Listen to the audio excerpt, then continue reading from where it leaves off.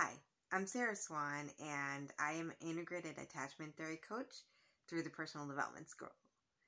I would like to help people with codependency, people pleasing, and perfectionism.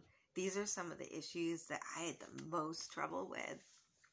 I also had a lot of trouble with intermediate reinforcement and trauma bonding. So I also would like to help people that have unhealthy relationships to help them leave.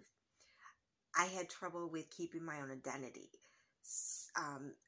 I was FA leaning AP, and oftentimes when I would get in a relationship, I would try to act how I thought they wanted me to act. I would try to behave in that way.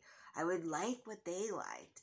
And so I was basically abandoning myself. I was rejecting myself. And so if, let's say something where I was being dismissed with my own emotion, like someone would dismiss me, or someone would stonewall, then all of a sudden that abandonment issue came up very strong because it was something I was doing to myself. One of my favorite tools is the cost-benefit analysis.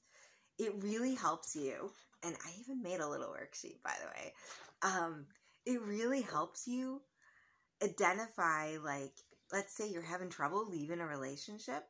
Well, what you do is you write, what are the costs of me staying in this relationship? And so you look for evidence.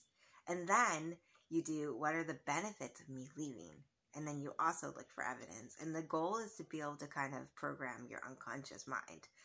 And it really does help.